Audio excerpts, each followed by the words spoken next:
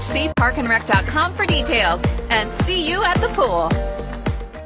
It's the voice of Indiana County. It's WCCS 101.1 FM, AM 1160, and WCCSradio.com. Our conversation with the folks from Citizens Ambulance, brought to you by Marcus & Mack, voted Best Personal Injury Law Firm, the Best of Indiana County contest. Marcus & Mack, a law firm representing injured people. So, Bill Simmons with us this morning, and Dewayne Dills and Sandi Gillette. Good morning, everybody. Morning. Good morning. It's good to have you all with us here today. This is a momentous announcement by Citizens Ambulance. At least it appears to be to me, Bill, as the president of the board. Tell me your impression of this, the magnitude of this announcement. Well, it's the proper thing to do at this stage of time, to be able to consolidate all together. With the way funding is, it's more understandable, and I think it's going to move along smoothly. But I just wanted to bring up something that happened to me back in 1963. I know you didn't think I was that old, but I am. I was in junior high school, and we had a snow, actually it was a sled riding night out at the College Lodge Road, or College Lodge, and it was toward the end of the night. We were going down the hill, and we inadvertently hit a car that was coming the other way. And so we had two injuries. I had a head injury. Another fellow broke his leg. So they called an ambulance. Mm-hmm. A hearse came. This was in 1963. So I remember those. Okay. See, well, good. You make me feel better already. So that's the point. That in 1964, Citizens was established, and now 60 years later, here we are. Life has changed quite a bit, but the services that are performed by our folks are top notch. But it was just something we had to simplify by going all under a nonprofit organization. So that's the start of it. Yeah. Yeah. And the board last week, the executive board making the decision, or the board of directors as a whole, making the decision well, Sandi, explain to me the corporation that, or the company that Citizens is joining up with is actually a company that you've been a part of for quite some time. Well, we have ASMC, who was the management company, the part that ran the management and operation of Citizens Ambulance. And we have the executive board, three of whom are here, and we are Citizens Ambulance Board. Well, it's confusing, two in the same, making one. At this point in time, looking at models and what's going on in the EMS industry, the biggest thing for us was how can we do sustainable funding? I've been here how many times talking with you, different programs over the last few years, donors, programs, contests. You just can't keep doing that. So the board, we got together and we thought, the best way to do it is if we just become one nonprofit entity. Mm-hmm. And that will enable us to not only provide emergency transport, but non-emergency transport, which is very important for the folks in the county. Yeah, yeah. Dewayne Dills, let's talk with you about this as well. As we, I think the general public doesn't really have to get a great big handle on what's happening here. It's the whole idea of Citizens placing itself in position to be able to continue to offer the services that it does. Correct? That's absolutely the goal and the motivation for doing this. My time with Citizens goes back to the early 70s on the board, and I've participated ever since. And back then, we were blessed to have many very strong community leaders as board members, executive board members, and were able to accumulate a reasonable surplus for a rainy day. And the problem is, 10 years or so, it really started to rain, and it's raining harder and harder. And all the ambulance services across the country are unable to sustain their cost of readiness and their cost of providing service based upon the changes in the economy and insurance reimbursements and mandates for higher certifications of care. And so we have unfortunately used up all of that surplus and are not able to fund our operating shortfall internally anymore. So we need to change, and we hope this is a significant first step. Bill, when we think about putting together these two entities into one, it does still take, even though you've worked with this organization for so long, it does take a lot of legwork and background work in order to determine, is this working? Can it work? What's the future hold? And how does it all work together? And you've actually had an independent auditor come in and look at the way things have gone, and decided, yeah, it can work. Let's start the process of making this transfer. Well, I think that's right. And thinking back, Citizens itself, that nonprofit is the one that owns all the assets, and ASMC were the ones that took care of the employees. So now bringing those employees over with Citizens, well, to the public, you won't even notice a difference. And everybody that has worked there for all these years, whenever someone says, "Where do you work?" they say, "Well, I work for Citizens Ambulance." So it's going to be seamless to the public for sure. But I think it's just a nice way of consolidating everything together and making it work. Putting this all together and the transition, I know Rob Walbeck is leading that effort. So you got the right guys doing things. Sure.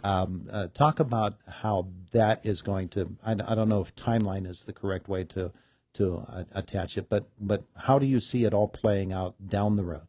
Well, that's a good question. I'm thinking that it should be able to take place, but we're hoping by year end, so that we start 2025 all consolidated together. And it's just a matter of getting CPAs and attorneys to come in to make sure that we're not missing anything that could come back to bite us.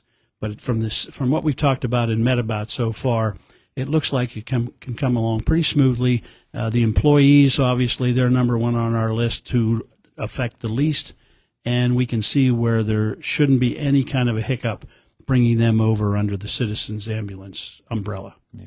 Sandi, we have seen other ambulance services fold and their employees be left on the outside, but more important than that, their communities left uncovered. Right. Citizens, in some cases, has had to go over into other communities that have lost their ambulance services and become their provider there, which stretches the resources of Citizens as well. But those are the kinds of things that are happening within this industry, aren't they? This is why we want to be proactive, because we are seeing what's happening. I think our next step, besides the legal paperwork and type of thing, is we've got to meet with the municipalities. Those folks have to understand, which I think they do now with all the talk and the news coverage and that type of thing, that they need to contribute to support this model that we're going after. And we don't want, patient care is ultimately what we want. And we're very blessed that ASMC, they too recognize what has happened. And so together, the bottom line is patient care. We do not want to be in a situation like Bill was back in 1963. And it's happening in communities. So the nice thing is they have no debt. They aren't starting off in the red. Mm-hmm. So now it's up to us to find the way and the means to go forward so that we can be here for another 64 years. Yeah. Dewayne, I thought it was very well put by you when you said that it hasn't stopped raining for a few years now. And that really is the case within the emergency services whole family of the way that things are operating in this day and age.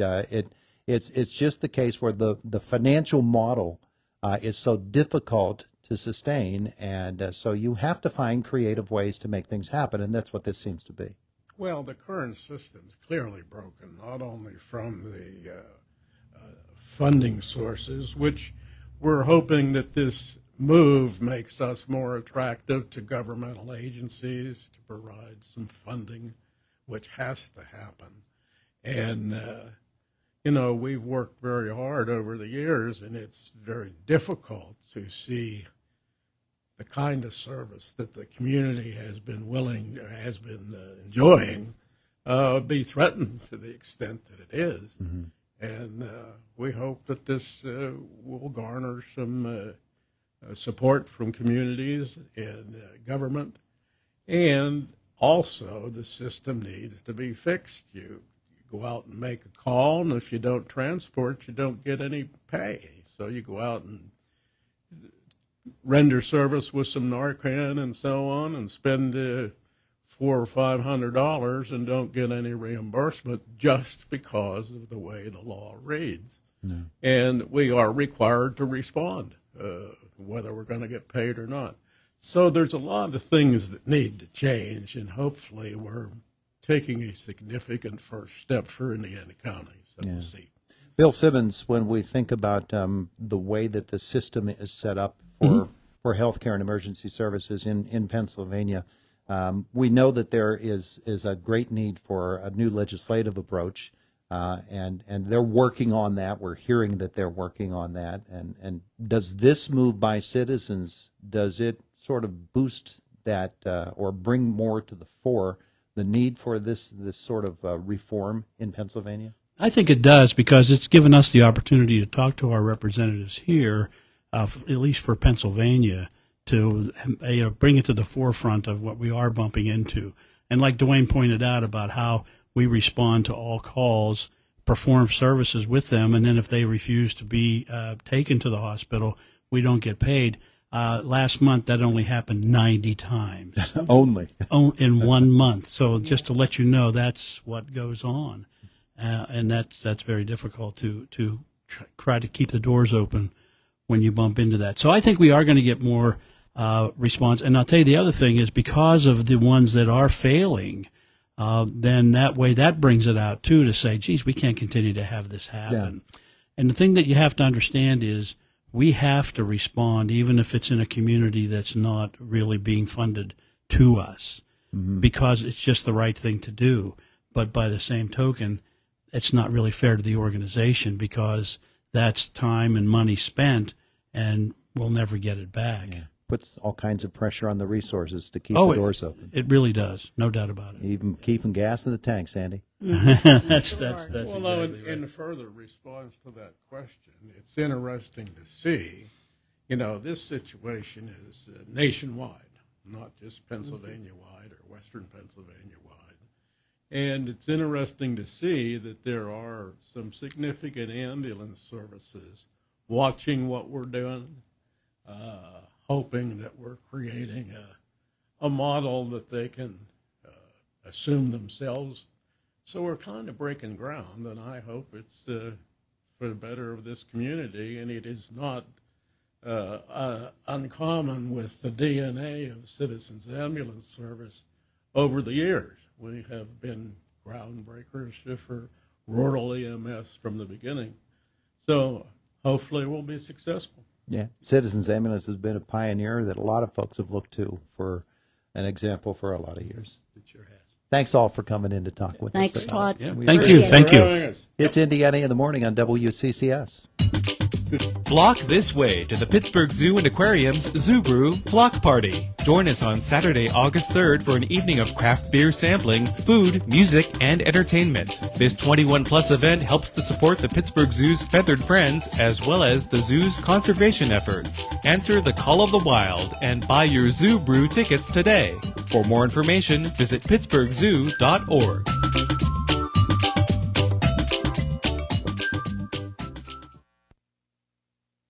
Hey, Mom and Dad, are the kids always bored in the summer? Want something safe and fun to keep them active?